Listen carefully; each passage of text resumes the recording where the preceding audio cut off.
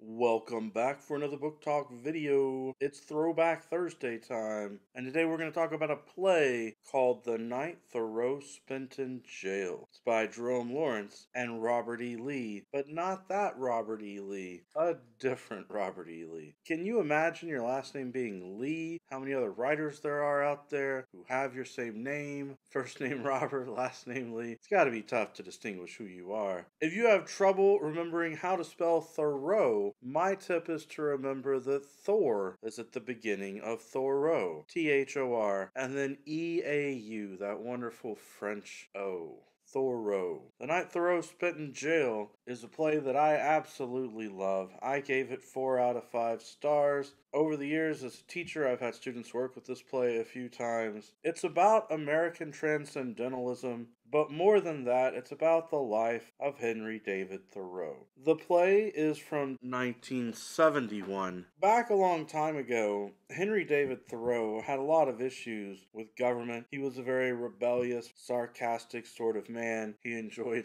making fun of the absurdities, the paradoxes, the strange things in the world. The play explores his relationship with his brother and also his relationship with Ralph Waldo Emerson. The idea from the title, The Night Thoreau Spent in Jail, comes from the fact that Henry David Thoreau refused to pay his taxes when America was in the Mexican War. He felt that by not paying his taxes, he was providing a form of protest because he did not approve of what the government was taking the money for and using it for. So in the play, he's put in jail, but that provides an opportunity for a bunch of flashbacks that explore his life and his philosophy and the transcendentalism movement. I think it's a lot of fun. The dialogue is really witty. There's a lot going on multiple levels, of what's being said. A lot of what happens with the back and forth of characters involves a lot of jokes, a lot of puns, the way that they play off of each other.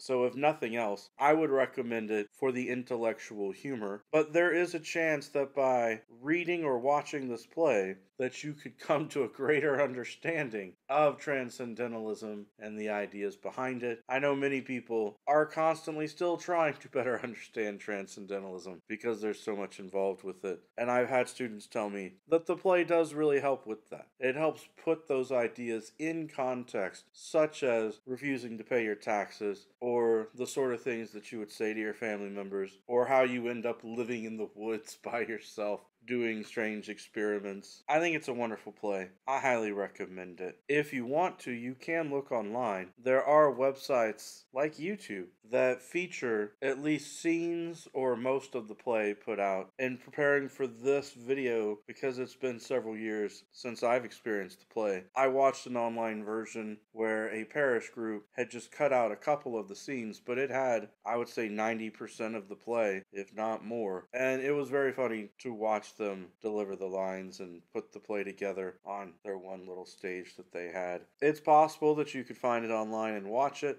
because ultimately, as I like to say, plays are meant to be seen. They are meant to be given as a performance. And so sometimes you'll get a lot more out of it watching it perform than just reading it on the page with the dialogue tags. But alright, I think that's enough for today. Every day is a great day for a book talk. Peace.